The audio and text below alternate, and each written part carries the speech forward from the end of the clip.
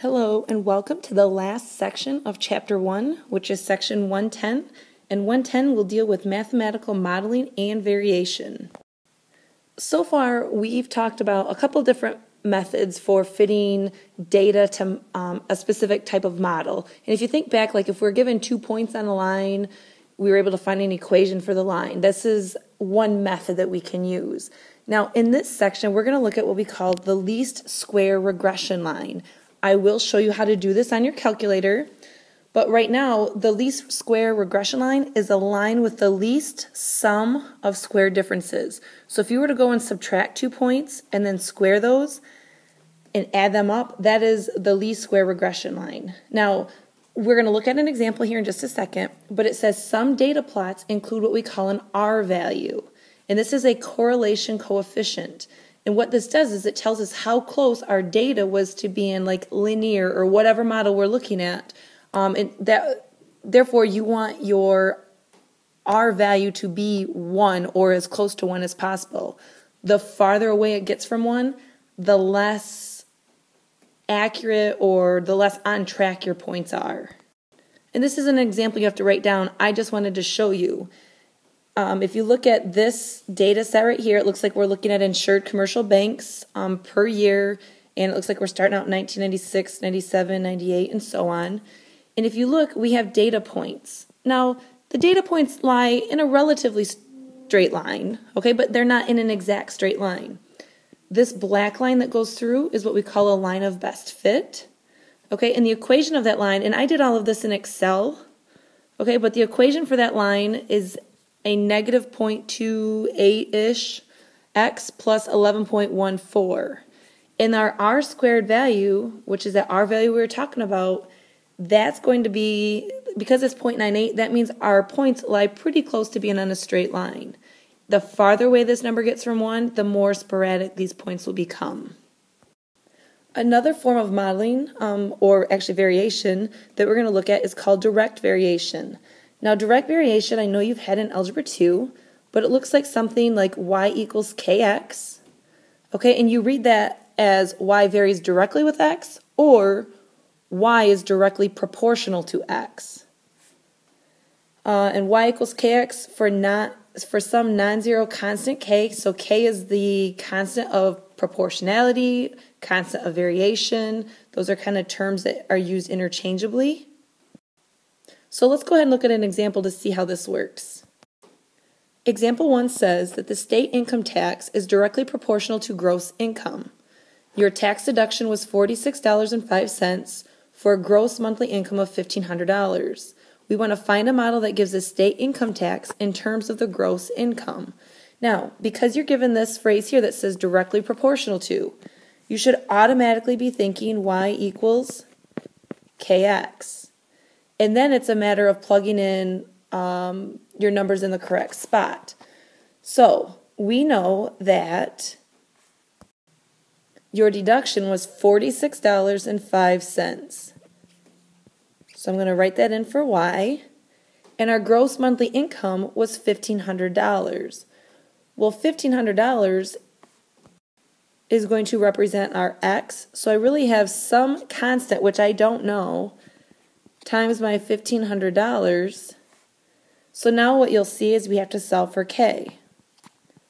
When we simplify this, $46.05 divided by 1,500 is equal to 0.0307. So now this is our k value. In order to write a model, which was asked right up here, we need to rewrite this in an equation format. So now that we've solved for k, we're going to have y equals, k is a constant, so I'm going to plug in that 0.0307 and write that as x. So now I can plug in any monthly income for my x value and come up with the amount of tax I'm going to have to pay. We also will see direct variation as an nth power. And an example of this is your area of a circle formula. We know the area is equal to pi r squared. And this is read as y varies directly as the nth power, or in this case it would be as the second power of x or r. y is directly proportional to the nth power, and we can say that y equals k times x to the nth power for some non-zero constant k. Again, k is a proportionality constant. So for example 2, it says a distance a ball rolls down an incline is directly proportional to the square of its time. During the first second, a ball rolls 8 feet. We want to write an equation relating the distance and time. So based on what was given, we know that distance is equal to some constant k times the square of our time, or t squared. So now, in order to solve for k, we're going to have to plug in what we know. So we know that it says during the first second, or when t is equal to 1, and that's squared, we're multiplying that by k, our ball rolls 8 feet. So based on this, I know that k is going to equal 8 divided by 1, which is equal to 8. So our general equation then is d equals, for the distance, 8t squared. And this would be our generic formula in order to find the distance a ball is rolling. Then part B says how far it will go in 3 seconds. So now I'm going to go d equals 8, and we're looking at our time, and again we're squaring that. So that gives us 8 times 3 squared, or 8 times 9, which is going to be 72 feet. Another type of variation that we have is called inverse variation, and this looks something like y equals k divided by x. Now sometimes you will see this as, and let's walk through this, if I want to get k by itself, we're going to have to multiply by the denominator. So every once in a while you will see this written as x, y equals k. Personally, I will always go and isolate the y variable so that it's easier, for me anyways, to tell if it's direct or inverse. This is read y varies inversely as x, or y is inversely proportional to x. And k is again some constant. Now for example 3, we're looking at the gas law for like chemistry, and it says the gas law states the volume of an enclosed gas varies directly as temperature and inversely as the pressure. And it gives us a value for pressure, temperature, and volume. So it says write an equation relating P, T, and V. So it tells us right here that the volume varies directly. So if it varies directly, we know that V equals K as the temperature, which is T, and inversely as the pressure, so divided by P. So this would be our equation relating the P, T, and V. Now we have to go ahead and plug in the values that they've given us so that we can go ahead and solve for T, or K. So when we do that, we end up with K, and let's go ahead and rearrange our equation to get K by itself. So when we do that, we get V times P divided by T equals K.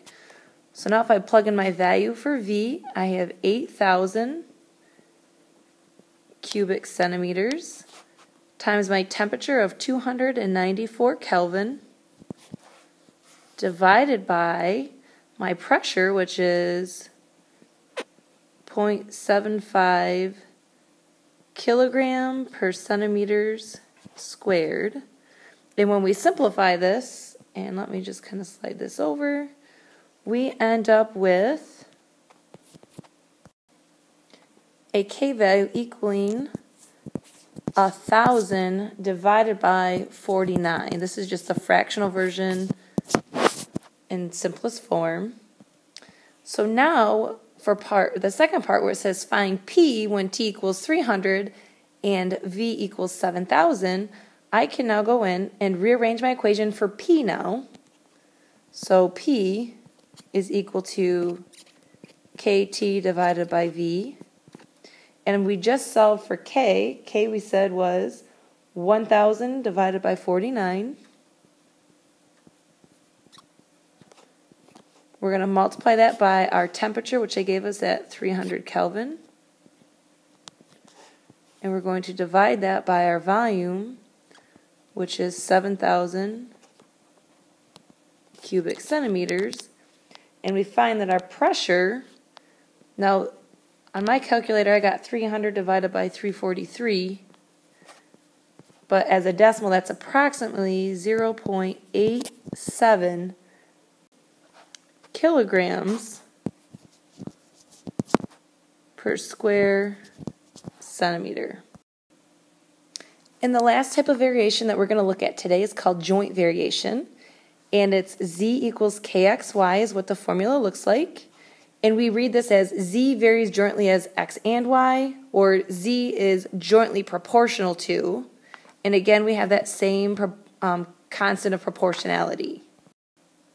So our last example deals with joint variation, and it says simple interest for certain savings accounts is jointly proportional to time and principal.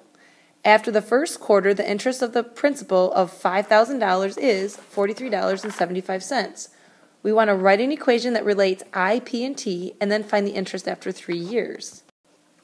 So first of all, we were told that interest was jointly proportional to. So I equals jointly proportional to means that we have the constant K times the P for principal and T for time. So now that I have my equation, I'm going to go ahead and solve for K. So K is going to equal I divided by P times T.